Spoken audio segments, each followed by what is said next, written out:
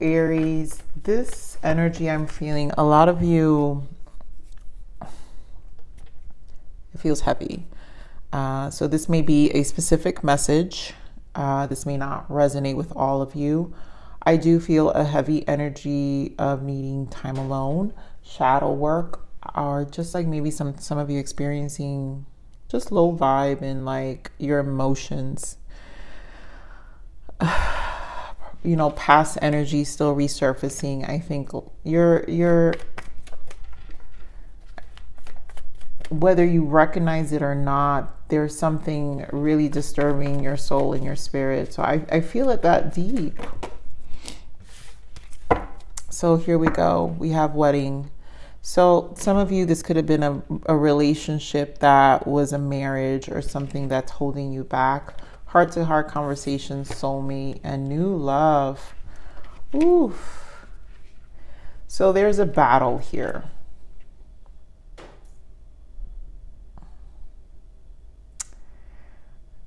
This is heavy.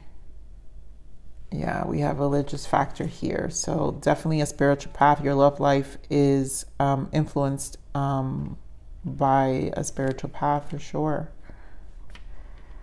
There's something really heavy happening here. And so this is a matter either letting go or confronting a soulmate and then moving on, maybe wanting new love. Maybe something's just not working out. Some of you, it's your past energy, someone you were in a long-term commitment in the past. Some of you are re-establishing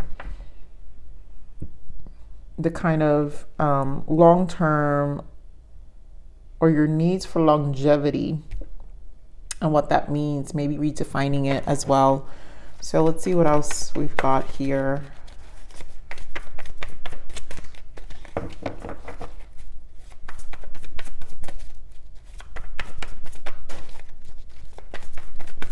Guys, take in mind, I could be picking up your person's energy. I just kind of keep the energies as clear as I can as I'm reading, because I feel the energies in the now. So all of you are in different timelines as well. So let's see. Oof, that fell on the floor. Give me a second. The World.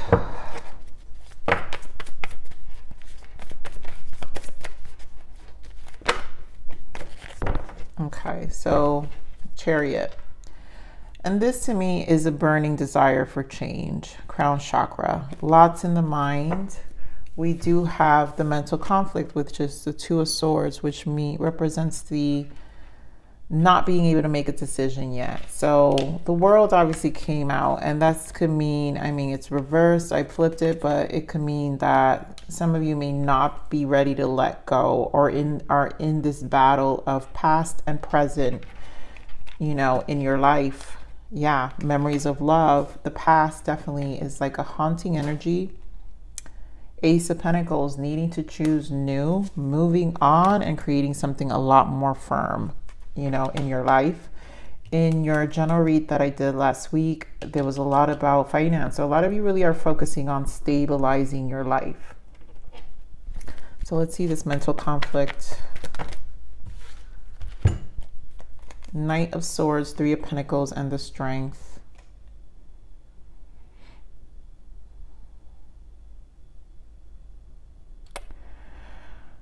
You know, this is the low energy here with the Strength. I think a lot of you have to find some willpower in how you show up for yourself. Getting comfortable with change. Knight of Swords.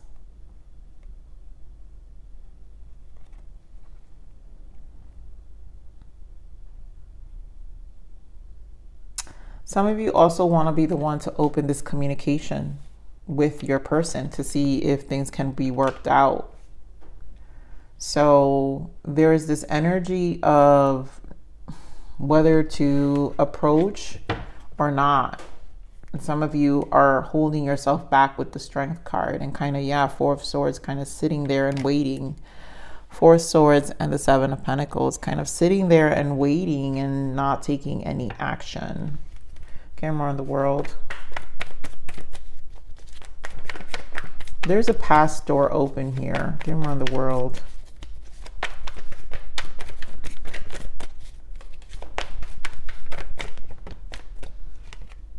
Seven of Swords, yeah. And it's where the emotions are attached. Five of Cups and the Ten of Swords. So the world is where the emotions are attached. And reverse, the world reverse, because you guys know I don't have to do reversals. I mean, representing all these energies, that means it's really a reversal energy where we have unfinished business. We haven't cleared a chapter. We haven't really closed it out completely. And I think this is a need to decide to close this, because it is Seven of Swords. Seven of Swords and the Five of Cups. It's a robbing of emotions. It's a robbing of time, right? Either the mind is very much sitting in it still. Give me more on this Memories of Love. Yeah, the Sun. Give me more on this Memories of Love. The Fool. And yeah, so there's this energy of knowing that you guys can start on something new. And I feel like Spirit is trying to show you the Fool, something new for you to walk away. You've got to create some emotional distance here on the memories of the past and really start seeing it differently. I also am feeling like some of you could be dealing with a Leo. So some of you who have met a new person, it could be triggering some past energies as well. But it's a need to kind of create this disconnect with the past. Eight of Cups, like a let go in order for things to have a positive turn in your life.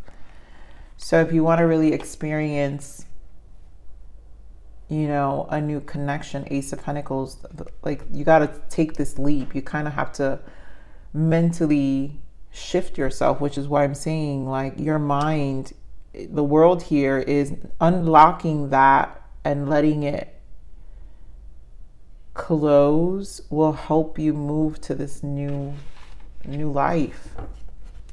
And more on this Ace of Pentacles.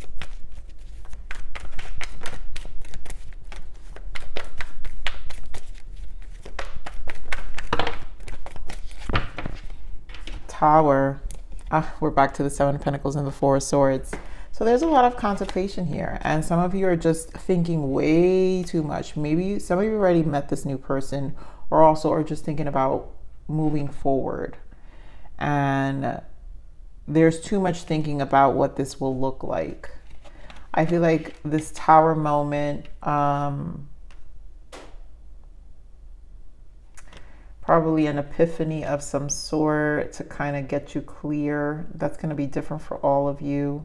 This Tower moment could be coming from a conversation for some of you, but no one's making a move here, you know, and you are either. So yeah, so much uncertainty. The Moon wants to show up. So much uncertainty here. Give me more of this moving on.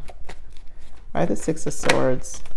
Yeah, so guys, this is Six of Cups. Letting go of the past. Moving on. Seriously. What do we need to do? There's something obviously holding you back. So either we're going to work it out with this past energy, if we're not going to let it go, or we're going to, there's an initiative necessary here. Okay, I'm on the Six of Cups.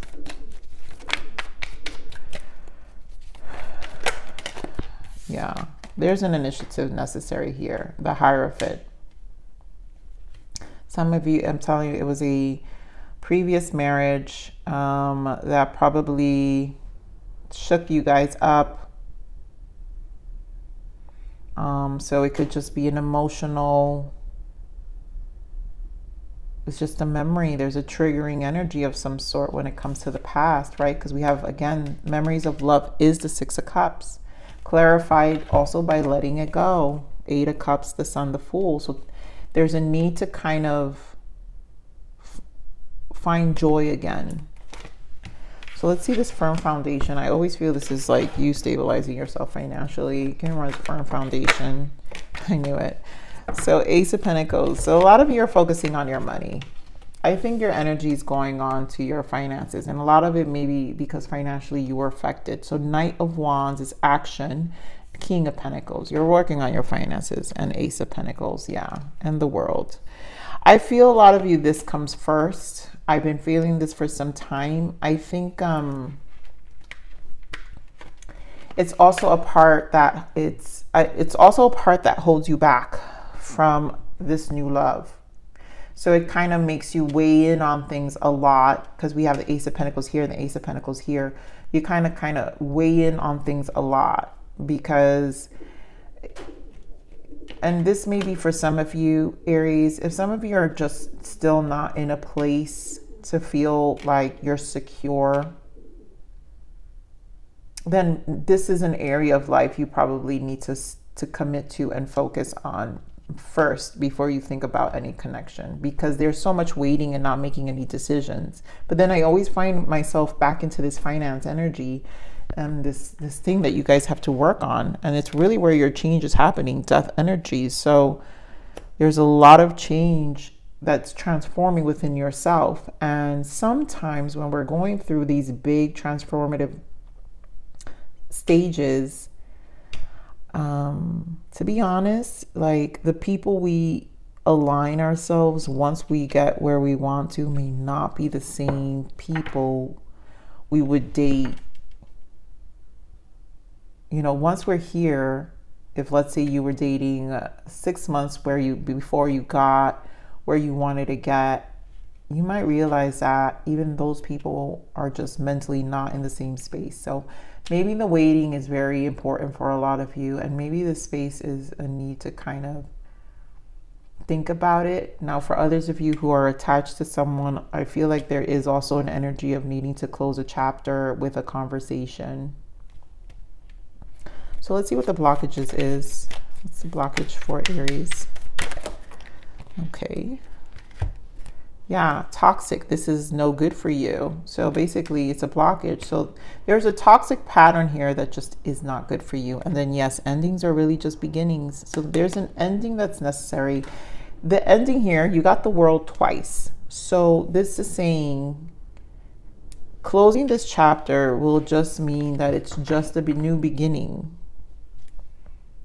And a lot of you have to walk out of a toxic past. There's something that's not allowing you to grow here. Let's see, these are codependent energies here. Let's see what the guidance is around for some of you, this codependent energy. Narrow-minded. You have a limited outlook on perspective and thoughts. What makes you think your thoughts are solid gold? This just feels like this. Yes. You know, the world. So you're narrow-minded. Again, what's robbing you of your emotions, robbing you of your time, the Seven of Swords, to move forward. This mental conflict is stalemate, and there's a need to kind of attack something, you know, without being attached to it. So there's definitely a lot about perspective here. Let me get one more. Spirit for Aries. Okay, quite a few. Superficial. You care too much about outward appearance. Start with your inner work, your value, your self-esteem, and personality. So I know these are tough ones to do, because listen, shadow work is never ever easy. I will say that is exactly what death energy is. It's an old version of ourselves. So some of you may be focusing on the wrong things. Obsessiveness. Write down what you are obsessing over. Realize that it is emotionally draining you. Again, back to the Seven of Swords and this Five of Cups. I do feel it's a robbing of your chapter moving, you know, it's clarifying the world. So it's a constant repeat. So think about what we're thinking about too much. May this oracle deck awaken you to a greater authenticity by working through any hidden shadows of your personality. Yeah, so this is just a guidance, right? Where Spirit is saying, let these energies help you work through any shadows of your personality. And sometimes we have to look at our personality. You know, some of this could be a mirror of your person as well. Let's see what your guidance is. Emotions. Let your deepest emotions come to the surface and release them. It is okay to be emotional. When you suppress them, you will only cause pain and blocks into your body, which is again this. There are blocks to a new chapter. right? We're robbing ourselves and allowing our emotions to kind of not see the Two of Cups behind, right? We're not trying to see the cups that are standing. We're just keep focusing on the cups that have fallen in our lives. So to have a healthy energy flow, you must learn to manage your emotions and acknowledge them. So there's definitely a lot about acknowledging here, about where we stand, you know. This is why I said in the beginning of the read, I do feel a lot of shadow works, and there are things that just, it's part of the soul journey. I will never make this a negative thing, because the soul always will experience shadow work. So let's see what else, what other guidance. It's always going to be about your perspective. Moonlight. I bathe in moonlight, and she whispers that everything will be okay. At this very moment, I'm right where I need to be. You know, Aries, you guys are resolving what you need to resolve. And I feel that right now, working on what really matters is where the focus may need to be most. And as you do that and get more confident, right, where you start with your inner work and your value, your self-esteem, and your personality, like you focus on that area of what makes you feel good, then, you know, everything else kind of always falls into place. It just does, because we're just stronger within our emotions now, right? We're holding ourselves accountable for them. So Aries, I'm gonna leave it there. I love you. Please like, share, subscribe, click that bell button if you enjoyed my frequency.